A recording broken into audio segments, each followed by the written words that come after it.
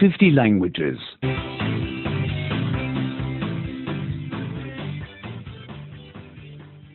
65. 65. 65. Negation 2. 부정하기 2.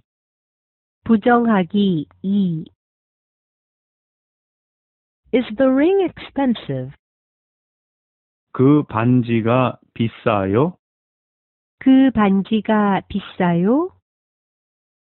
No, it costs only 100 euros. 아니요. 이건 100유로밖에 안 해요.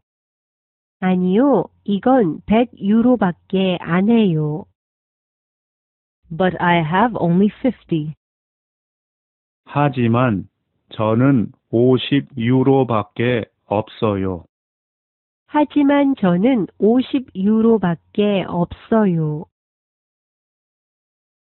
Are you finished? 벌써 다 했어요? 벌써 다 했어요? No, not yet. 아니요. 아직요. 아니요, 아직요. But I'll be finished soon. 하지만 곧 다 할 거예요. 하지만 곧 다 할 거예요. Do you want some more soup? 수프를 더 드릴까요?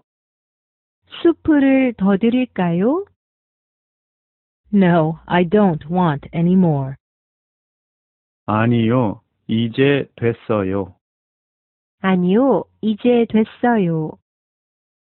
But another ice cream. 하지만 아이스크림은 하나 더 주세요. 하지만 아이스크림은 하나 더 주세요. Have you lived here long? 여기서 오래 살았어요? 여기서 오래 살았어요? No, only for a month. 아니요. 이제 한 달 됐어요.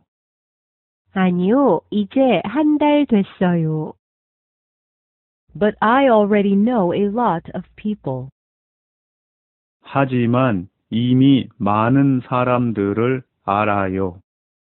하지만 이미 많은 사람들을 알아요. Are you driving home tomorrow? 내일 집에 운전하고 갈 거예요? 내일 집에 운전하고 갈 거예요? No, only on the weekend. 아니요. 주말에만 가요. 아니요, 주말에만 가요. But I will be back on Sunday. 하지만 일요일에 돌아올 거예요. 하지만 일요일에 돌아올 거예요.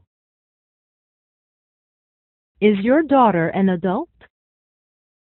당신의 딸은 성인이에요? 당신의 딸은 성인이에요?